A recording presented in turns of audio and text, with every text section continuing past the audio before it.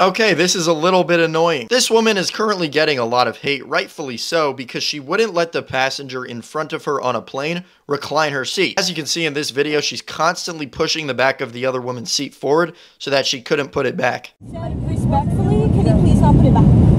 Respect the person behind. First of all, the seats go back like an inch. It's not like she's gonna be on your lap when she reclines her seat. Also, if you're gonna be so picky about something like this, you better get your money up and just sit in first class. I mean, come on. People like this should honestly just not have permission to fly on planes.